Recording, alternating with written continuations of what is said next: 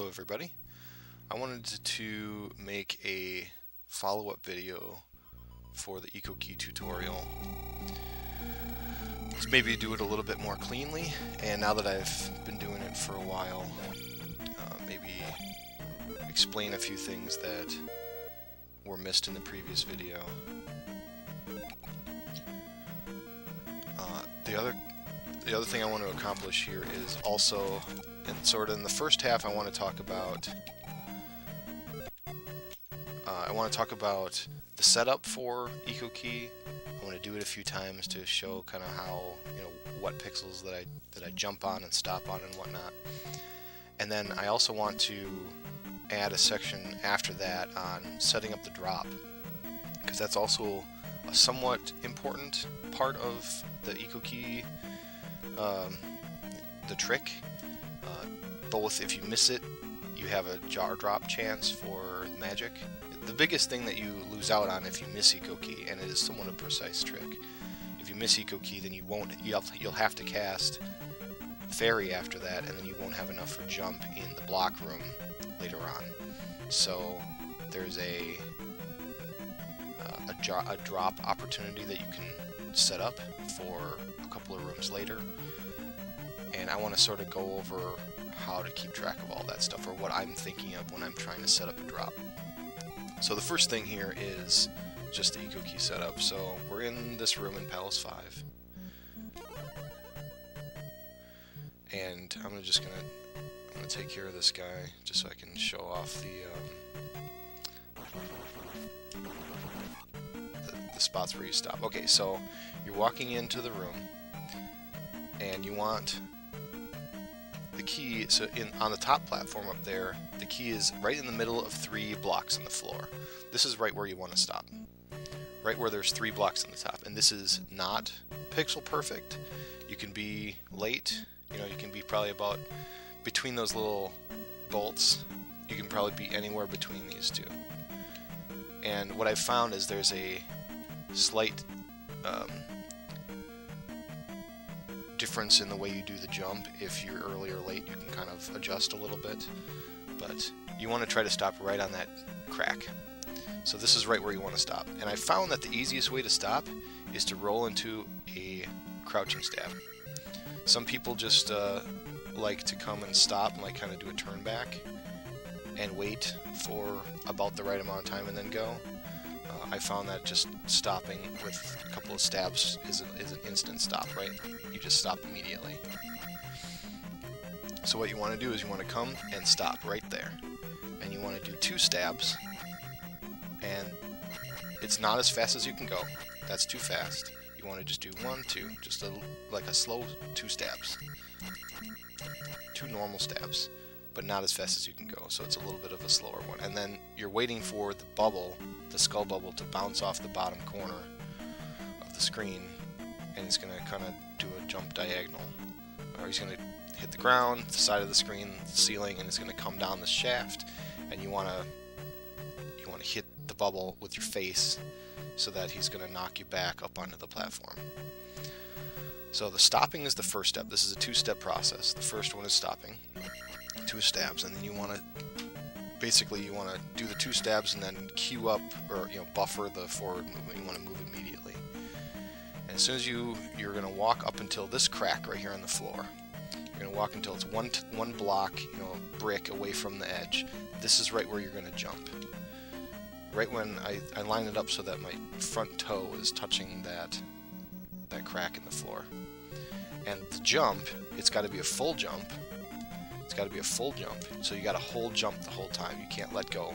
You can see if I let go early, my Link's head doesn't even reach the top. You got to hold it the whole time, so that you can see he's almost high enough, but not quite. You want to jump, but what you want to do is about halfway up the jump, you turn so you're facing left. And then you want to hit the skull bubble right there, right when you're facing backwards. Jump right there and do that. And you probably, you won't touch the side of the wall, or you might just rub it just a little bit, but it's not like run into the wall and then go back. If you do that, then you lose height. builds up just like that. And the cadence, like it's not exactly at the same time. You're not gonna. It's not a super fast jump.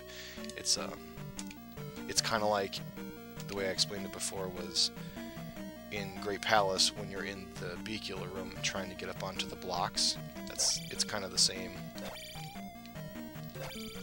Right where it's a jump stab, this is a jump left. It's the same kind of idea. So stop right here. Two slow-ish, or two stabs that are not the fastest, but a little bit slower than that. Go to that corner and jump. So let's try it now. Cast jump.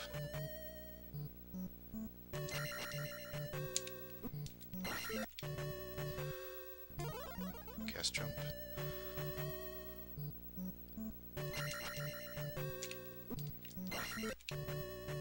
See that?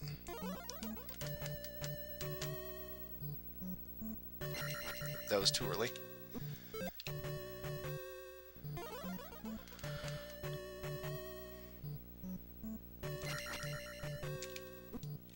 And that was too slow of the jump. I was trying to adjust a little bit. That was good.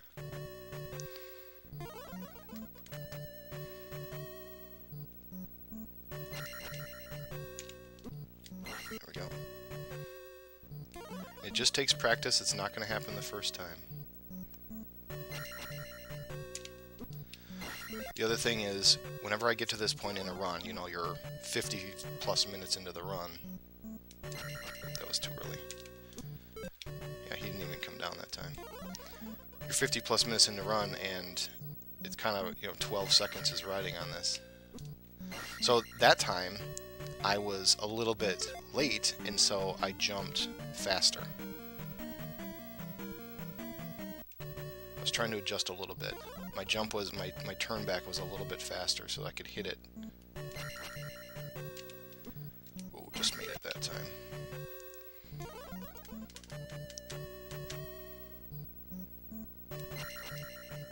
Fast. I was a little late on that one, and so I did a turnaround fast. If you get it on the earlier side, then you're going to delay it just a slight bit. Now that's sort of, adjusting like that on the fly is a little tricky. So I was late on that one again, so I did a fast one. I don't know if I can try to do an early one. Oh, didn't even make it that time.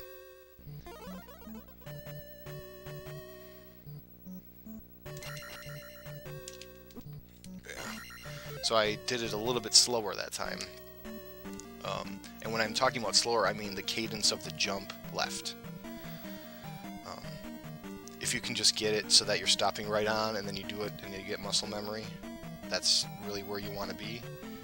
If once you get to a point where you can adjust a little bit, that's sort of how I've learned how to do this a little bit more consistently, or at least hitting it in a run. But you land right on it and it's the same every time. Okay. So the next thing I wanted to do here was talk about the drop. So you get it, and let's just fail it once. Let's say you stop like way too early. Oh no, that was bad. Okay, alright, so cast fairy. Get up there. Don't get hit too much so that you run out of magic. Then you gotta start circle back, whatever, get the key. But you notice that we're completely out of magic now. So you have a few options here. If you have extra lives, you can just come in here and take a death, which I'm not going to do right now. But you can just take a death right there, and you refill. The second option is you have a drop set up, which is what I'm going to be explaining here. In this room, there's two iron knuckles, red iron knuckles. If you're at attack 8, they're one hit, they're pretty easy. You just strike them as you're falling off this block, one of these two tile-high blocks. You want to set up a drop on one of these two guys. I don't know if the drop is set up. on the save state. It's not. But you want to try to set it up on one of these two guys.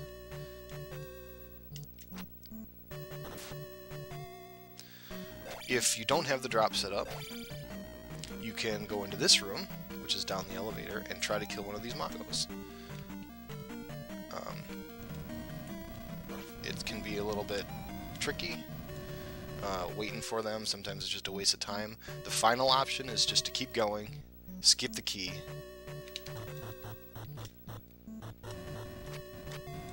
come into this room, and there's going to be a jar right here. Oh, there's my drop. But there would be a key right here. All right, dude. This drop would be one earlier. So then you come back, you cast jump, and whatever, you take care of business.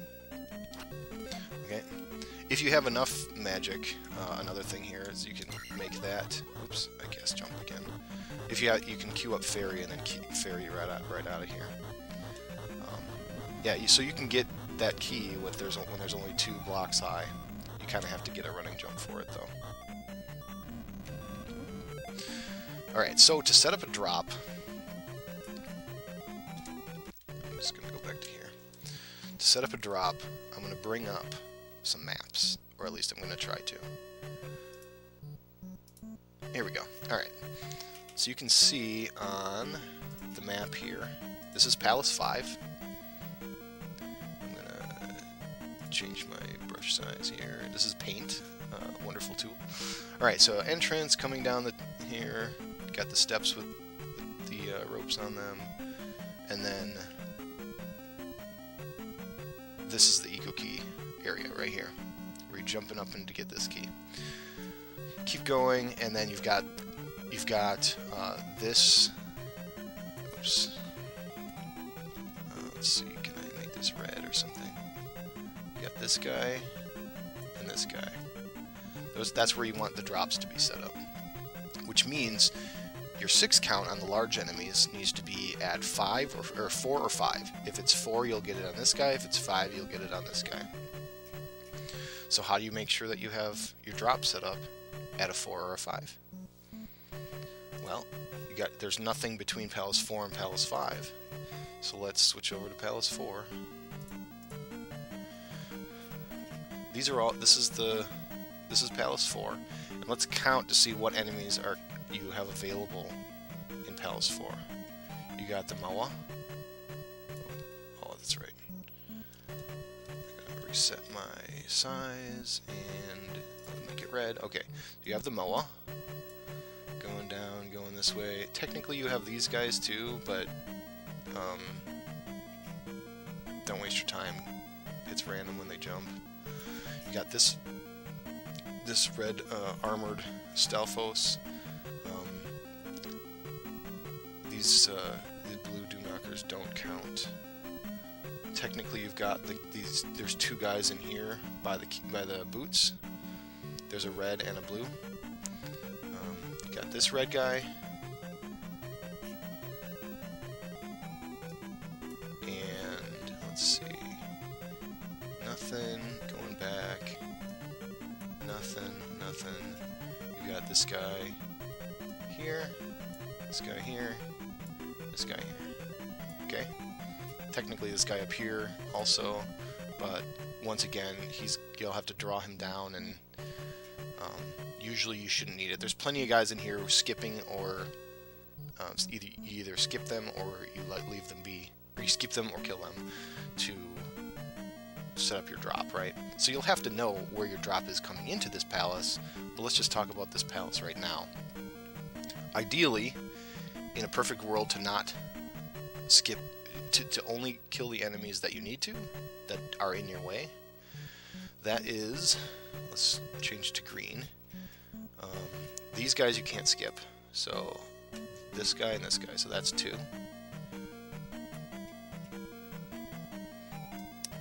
This guy on the bridge over here, this red one, on the second Death Abuse room, the lava room, this you can skip, but it's difficult, so it's better if you can just plan on killing him. The guys in the boots room you can skip. that guy you can skip, the red, this one you can skip. The MOA is usually the point where you decide, oh, I forgot this guy. I knew I was missing one. Right underneath the key. So that guy you can't skip either. Alright, so right now we've got 1, 2, 3, 4, 4. You got 4 guys in this palace that you can't skip. Right? And you want, what did I say you want your count to be at? 4 or 5, right? Exiting the palace. You want it to be at 4 or 5. So, if you get the drop, what you want to do is plan on getting the drop on this MOA. Or right roughly around there. If you upstab this MOA as you're entering Palace 4 and it's the drop, that means you're set. That means your drop is set up for this Ikuki failure scenario / just knowing where your drop is going to be, right? Even if you nail Ikuki every time, it's still a good idea to have this drop set up for basically the rest of the game. It makes everything so that you know exactly where your drop is for the whole rest of the game. So the question is, depending on where your drop is at before Palace 4, decides whether or not you... The way I do it is, decides whether or not I kill this MOA, and as another backup, this guy here. This red Armored Stalfos. If you get this guy and it's a drop, skip this guy, skip him, kill one, this guy, no. The bridge down here, red IK, and then the 2, you skip this guy, and then 3 and 4, then your count is at 4, you're good.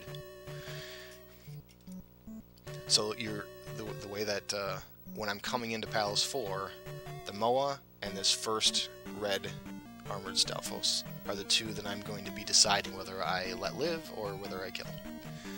To know where your drop is before this, where do you think you go? Palace 3. So let's pull up the map for Palace 3. There we go. Alright. Reset my brush size again. Alright. So, Palace 3. To know where you're at before this, obviously Palace 2 and etc. But Palace 2 is kind of up in the air.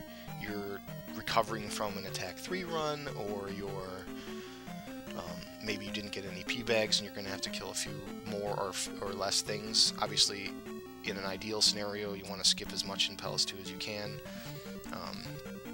But knowing your count coming out of Palace 2 is the important thing. For me, whenever I'm doing it, it's usually like 2 or 3. Sometimes it's 1, sometimes it's 4, but I guess that's most of the options anyway. So just knowing what that number is. So let's see in Palace 3. For Palace 3, it's a lot shorter. There's not as many options here. This guy, red might not be the best option here. We got red, you got that guy, you got this option here. Here's this red guy, red iron knuckle, this one. Neither of those guys you get. You have these 2 right here, that one and this one.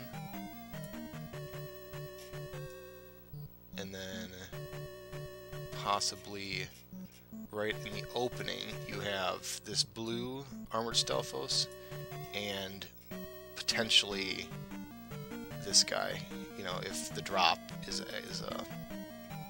a red IK instead of the jar. Alright, so which guys, just like we did before, are mandatory? Which ones do you have to kill? This guy, right at the, go from the beginning. This could be a red IK or a drop. If it's a drop, then it's not mandatory. This guy we usually skip. I'll kill him sometimes depending on if I need to for a drop setup. But you don't have to. Keeping going, let's see.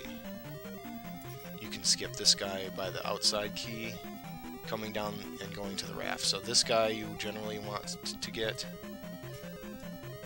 This guy you generally get. You can't skip this guy. Coming down, you can't skip this guy or this guy. That's 1, 2, 3, 4 already. This one you can jump over. This one you have to get. So of the ones you have to get, 1, 2, 3, 4, 5. There's 5 of them. You can skip everything else. So Palace 3. So what I usually try to do is, if you, the one other guy you have to be concerned with, which I didn't bring up a map for, but the cave before Palace 3. There's a blue Gorilla in there. That one also counts toward the drop. So whatever your count is coming out of 2, don't forget to add one for the blue Gorilla.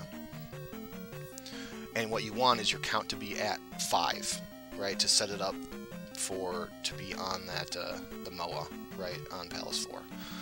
So if you want your count to be at 5, then 1, 2, 3, 4, 5. You got 5 of these, which means you want your drop to be either right at the end of Palace 2 or on the Gorilla, something like that. You have some wiggle room, because coming out of what you want to do is have your drop at 5 or 4 or 5. I should say 5 or 6, because 6 would be the drop. And then you skip the MOA. If it's at 1, then you skip the MOA. Let's see if it's at 1. I'm getting ahead of myself. What I usually try to do, my count is usually like 2, let's say, coming in. So then I'll force a drop, or if it, let's say, yeah, you'll either force a drop by killing this guy. The important thing to know, I guess I'm starting to get lost here. The important thing to know is 1, 2, 3, 4, 5. You got 5 in here that you have to kill. In Palace 4, there's a certain number that you have to kill also. So getting to knowing that, you can calculate whether or not you need to kill this guy. What did I do? This is a question mark right here. This guy. This guy here is a question mark. You can kill or let live depending on what your count is. This guy you can kill or let live depending on what your count is. And the same thing with this guy in the beginning. That between those options and the Gorilla outside of Palace 3, either skipping or killing, that basically lets you have full control over where your drop is going to be entering Palace 4. Or I should say, after the MOA in Palace 4. If we go back to Palace 4 here, the MOA is right at the beginning of the palace. So if you already had your drop, let's say it dropped on the Gorilla outside of Palace 4 or Palace 3, then skip this MOA and your count is set up again. Your count is at 0. If the drop happened on Palace 3. If the drop happened on another one that happens a lot, is this red guy right before the boss, right before Rebanak.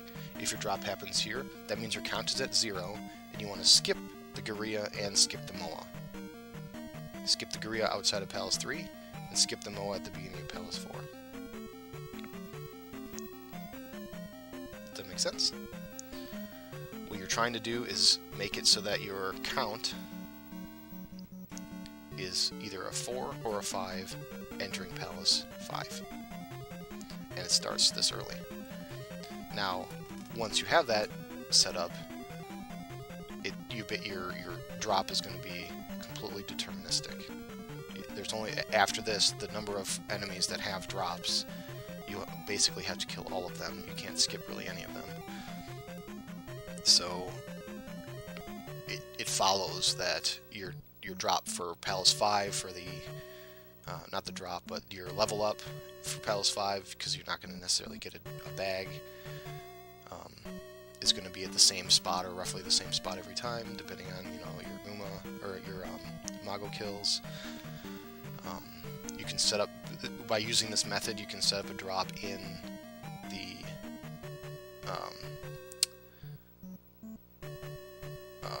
the cave before, I can't think of the name of it, before New Kasuto. You You can set up a drop in there so that there's a jar opportunity, so that in New Kasuto you don't have to stop at the Magic Lady.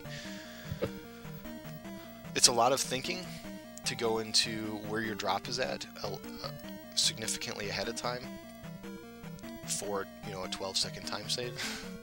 But that's 12 seconds, and it's a chance to do Eco Key. And this is mainly for, if you fail it, you have a drop opportunity immediately afterward on one of these two guys.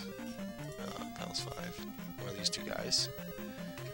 4 or 5, so then this will be the drop, or this will be the drop. I like making it this guy, because then you're not worrying about this dropper. But sometimes you don't have a choice based on where your drop is at.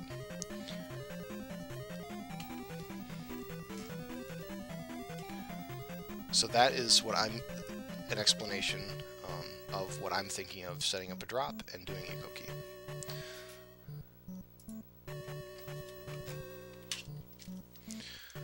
And so now, let's just do this a few more times.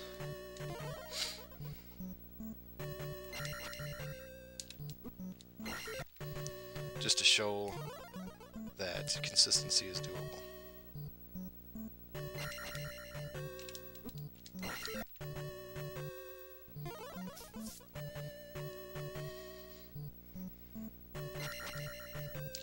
Oh, yep, that was too late.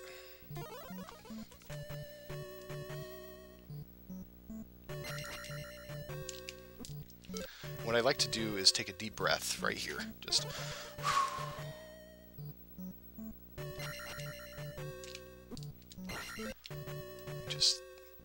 focus. This is just practice.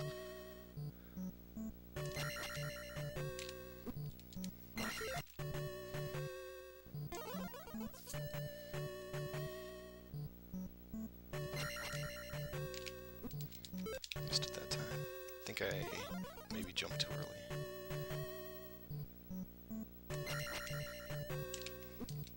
Got it that time. That was a little bit early, but I delayed my left movement.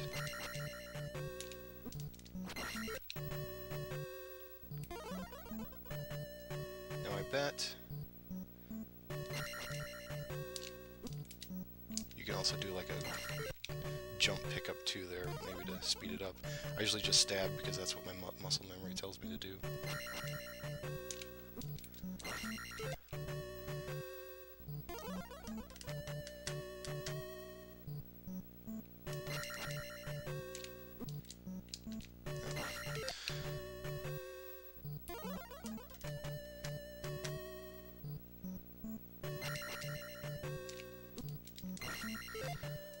There you go. This was a little bit of a longer video, but I went into a little bit more detail here with the drop setup. So thanks everyone for watching. Hope this helps.